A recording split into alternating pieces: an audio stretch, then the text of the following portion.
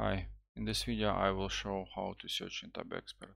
You can activate search by clicking here, or by pressing Ctrl F, or by pasting from the clipboard, or by typing. If you press spacebar, you will see your browsing history. If you type something, you will see the search results right away. On the left side we can see active, closed sessions, tags and folders, and you can navigate here using keyboard arrows up and down or left and right to navigate between sections. You can select your search result by enter here.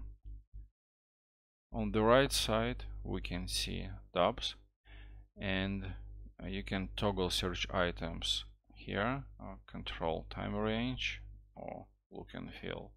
If you click on a tab, it will be open in the current session. You can locate your tabs by clicking here. That's it.